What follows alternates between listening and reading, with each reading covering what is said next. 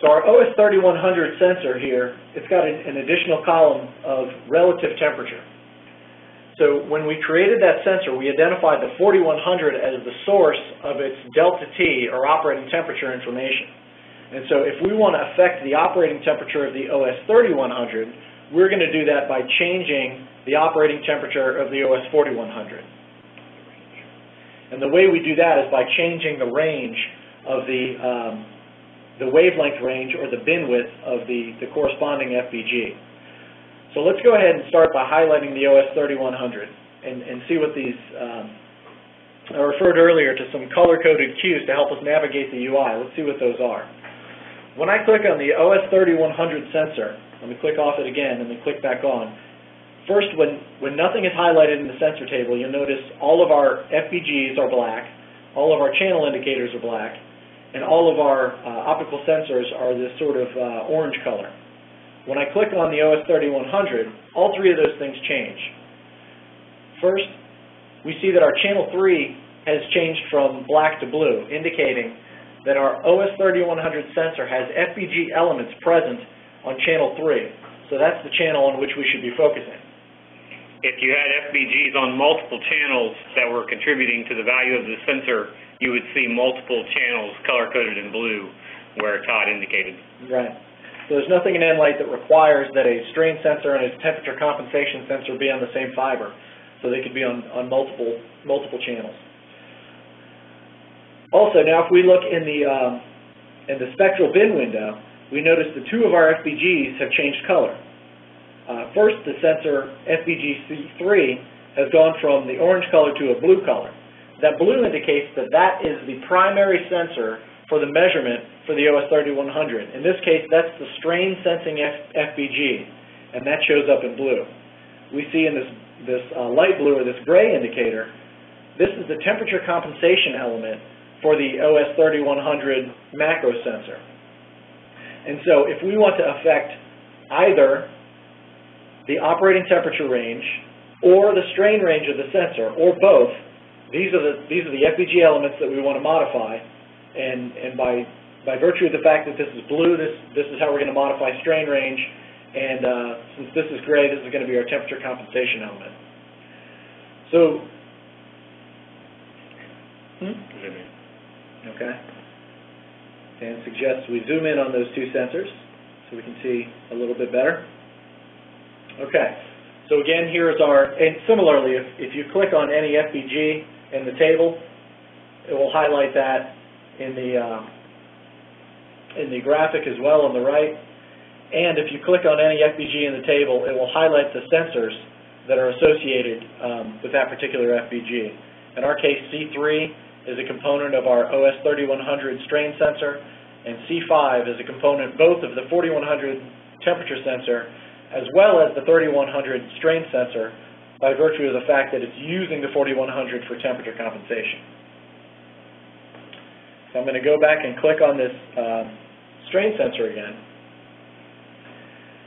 And the first thing I'm going to do is increase the bin width for the strain sensing element to a much broader range. We see we have plenty of room on both sides with our system to increase the wavelength allotment for this sensor. So I'm going to set this somewhere near plus or minus 1500 microstrain, since that's what I expect to see on my system. So you'll notice that I'm doing that by grabbing and dragging these dashed line bin width indicators, which can be enabled and disabled with this button on the right. So when I grab that bin indicator, you see a couple things happen. First, obviously, the dash line itself moves. Secondly, if you look back over at the FPG table, you'll notice that the max value on that table is changing along with the graphic in the spectral graph that we're using. And third, and most importantly, perhaps, you'll notice down here on the range max for our OS3100 that by grabbing this bin indicator and dragging it, while we're really changing the wavelength that this FPG is going to be allowed to migrate, what our eyes and our minds can feed back on is the range that we want to achieve. So here, as I drag to the right, my max range is 1200 microstrain, and I know I really want to achieve closer to 1500 microstrain, and so I can continue increasing that bin width until we achieve the 1500. So we know that our users are very interested in strains and temperatures, and so for configuring the system, we really want that you're able to think in terms of what strain range am I able to achieve, what operating temperature range am I able to achieve, but also be aware of the wavelength ranges required to achieve those measurement ranges. So here in a very clear graphical way, we can see that in order to get to 1500, we still have enough of a buffer between this FPG and its neighbor. It's important to point out that it's not necessarily simple to figure out what your range is going to be because of the temperature compensation element. And what Enlight is doing under the covers is telling you what is the range of strains that you can measure, both positive and negative, regardless of what the temperature of the system is. Now, if you were to look at that expression and look at the range of all the values that it could have, it may very well, the min and the max, may be larger than what Enlight is showing, but what Enlight is showing is the min and the max value regardless of where the temperature of the system lies. So it's taking out the user no longer needs to worry if my temperature goes up, do I still have the amount of range that I need before my FPG crosses into other FPGs on my system and causes issues with the interrogator detecting it correctly. And further, we know that as the temperature goes up, both the wavelength of the strain sensing element as well as the temperature compensation element, those increase in wavelength together. As the temperature goes down, they both go down in wavelength together. And so Enlight is aware of that correlation and doesn't consider scenarios that can't really happen, such as the temperature sensor going down in wavelength while the strain sensor goes up because of temperature. And that relationship is captured in this compensation control, where there's either no correlation between the primary sensor and the compensation, or there's a positive or negative correlation. In our example, there's a positive correlation, and that correlation relationship is built into the sensor template and automatically populated when you create an OS 3100 with temperature compensation. So to further demonstrate the relationship between operating temperature and strain range, let's say that what we really want to do is measure over a range of 2,000 microstrain, plus or minus 2,000 microstrain, and not 1,500. And just to further demonstrate, let's see, let's increase this range and try to achieve 2,000. And just for demonstration purposes, let's say that in order to do that, we have to cross bins with his adjacent neighbor. He said, well, what I really need to do is measure plus or minus 2,000 microstrain. And so, but now I know that I don't have enough wavelength range without encroaching on the next FPG to measure plus or minus 2,000 microstrain with an operating temperature range of plus or minus 35 degrees.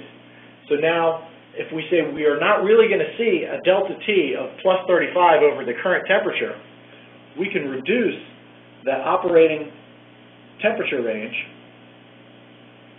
to something lower, and so we really know we're only going to see plus or minus 20 degrees C. And so as I'm changing the bin width for FPG C5, you see highlighted in the table, you'll notice that it's changing the range min and max for a 4100 sensor. It's also changing the relative T parameter for our OS 3100 sensor. So now I've got it to about plus or minus 20, and you can use the buttons to fine tune. And the result of that action is that the same wavelength range that we had established for FPG C3, because we're using less of that wavelength range for the temperature migration of the strain sensing sensor, more of that wavelength range can be used for detecting strain, and we can reduce that width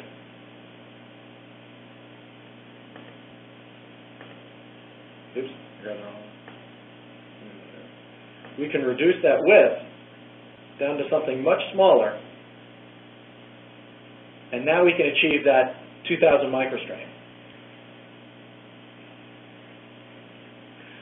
So when we're establishing our sensor measurement system, it's very important to be aware of the range of operating temperatures that your sensors are going to see, and the range of strains and displacements that you want to be able to measure, and then to use the spectral bin controls through the calibration expressions that are brought in by the templates to establish that the sensors are placed at adequate spacings and that we have the optical spectrum region for each sensor required to meet the measurement goals. And looking, and sort of one thing that in the details of all this that it can be a little bit easy to overlook is that in a matter of minutes, using the sensor templates, you're able to set up a temperature compensated strain measurement, adjust the range on the physical units that are of interest to the measurement, all within a few clicks and a few minutes, and have a system up and running that's reporting to you the strain over the temperature range that you need. Before this tool was established, there was a lot of estimations of the required temperature range, and unfortunately, we had seen in the field and even in some of our own demonstrations that those rules of thumb can be very coarse, and without being able to run the expressions with that positive correlation and the relationships to the bin and the delta T, it's very easy to make mistakes and either under or over provision spectrum to where you risk sensors colliding or have really underutilized the spectral budget that's available in the Interrogator full spectrum. One other comment I'd like to make is on the templates before we go any further. The sensor templates are an XML-based text file.